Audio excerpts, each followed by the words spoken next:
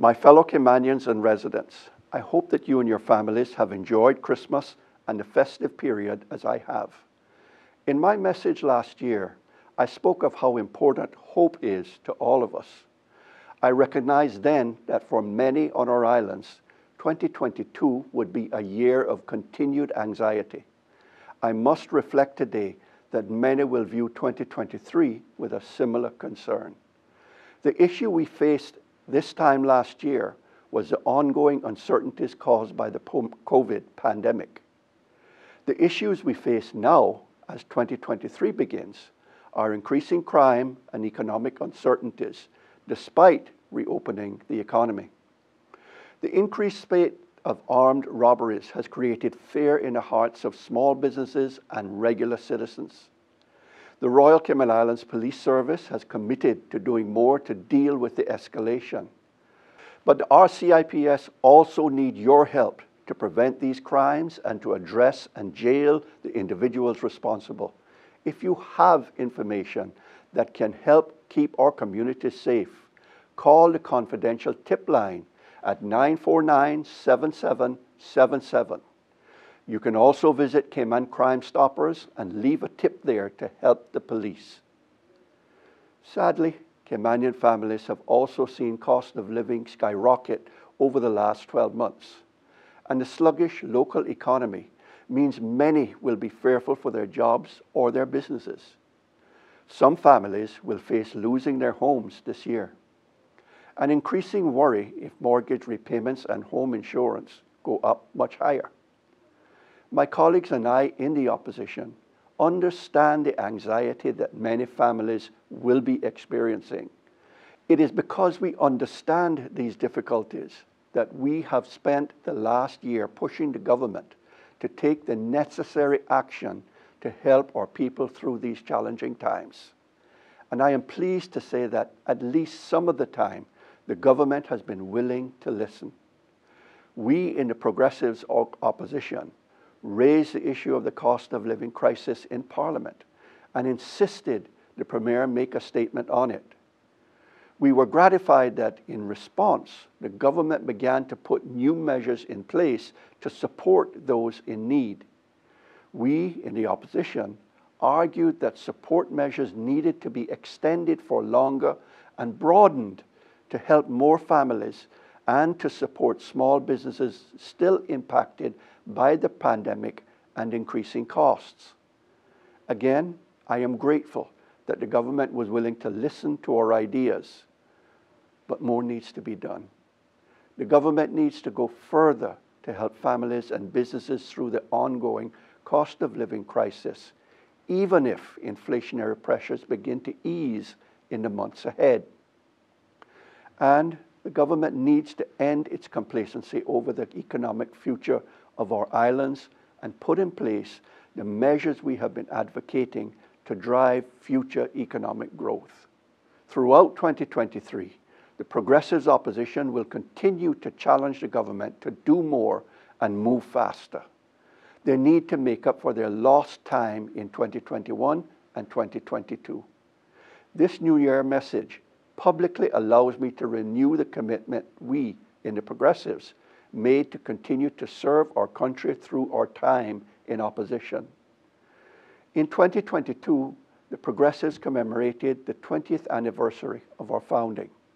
Many of you will have attended the various events we staged last year to celebrate that landmark anniversary, and more events are being planned for 2023. The success of our anniversary events reflects two key features of our party. The Progressives are rooted in the communities of our islands.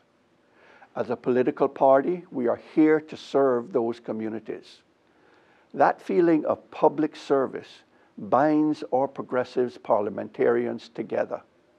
That sense of obligation to our country and to our people keeps us fighting to get the best results for Cayman, even in opposition. In our time in government, we worked hard to deliver improvements for our country and people. We modernized the nation's creaking infrastructure, created thousands of new jobs for Caymanians, and delivered improvements in public schools, including education. Significantly too, we restored public finances, including building financial reserves that helped maintain us through the pandemic and still help us today. In opposition, we continue to work hard to secure the best possible results we can. Our leadership role might have changed, but our dedication to the Cayman Islands and its people, our sense of public service, is unwavering. As our party motto indicates, we do what we do for love of country. Last year, we celebrated the Platinum Jubilee of Her Majesty Queen Elizabeth II, only to be saddened scant weeks later by the news of Her Majesty's death. That was a time of grief for us here in Cayman, just as much as it was in the United Kingdom. But it was also a time to recognize the importance of continuity and certainty as His Majesty King Charles III ascended to the throne. In Cayman, we will see that notion of continuity during the change play out in the coming year as we see a changeover of governor. Governor Roper will leave our islands after 4.5 years in post.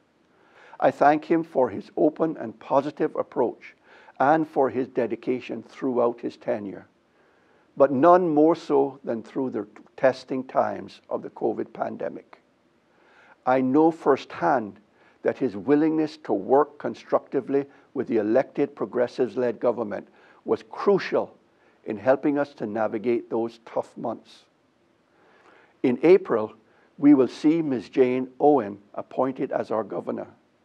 I pledge to her the continued support of myself and my colleagues in the opposition, and I wish her both success and happiness in her role. She brings with her a wealth of experience and knowledge. In particular, her work in Switzerland and Liechtenstein will mean that she will have a familiarity with the workings of the financial services industry that will no doubt be valuable here in Cayman. The idea of continuity through periods of change is vital in binding us together. It reminds us of our shared values and maintains our sense of community and mutual obligation. As we face the challenges ahead, we must not lose that sense of togetherness, for it is what our country is built upon. One of the unfortunate things about Westminster-style politics is that it casts elected politicians as government and opposition. It creates a necessarily adversarial relationship, but is also potentially destructive if we let it. We must not let that happen. As an opposition, we have disagreements with this government. They are failing to deliver the action our country needs at the pace necessary to overcome the challenges we face. As I have said, we will continue to push them to do more and to move faster. But we will also continue to support the government when they get things right. And we will continue to respect the Premier and his ministers as we respect their roles. Just as that mutual respect should guide our politics, so it should guide us in our everyday lives. In recent years, we have seen signs that the togetherness, which has been Cayman's hallmark for decades, has begun to erode. In the press and on the airwaves, some in our community have become quick to criticize one part or another of our community for problems that we all face. We must not fall into that trap of division. It gets us nowhere and only prevents us from working together to solve the challenges we are facing now, be it rising crime, economic hardship, or the climate emergency. The solutions to those problems can only be found if we all pull together, whatever your status or background, and yes, whatever our politics. This new year, I hope we can rediscover the strength of unity that has bound us together in the past. That strength of unity and togetherness has seen us grow from small island anonymity to an economic powerhouse. It has brought prosperity and achievement. It has overcome adversity. It can do so again. I am grateful to you for listening to this message. I wish you every success and happiness for the year ahead. May God bless you and your family and protect our beloved Cayman Islands.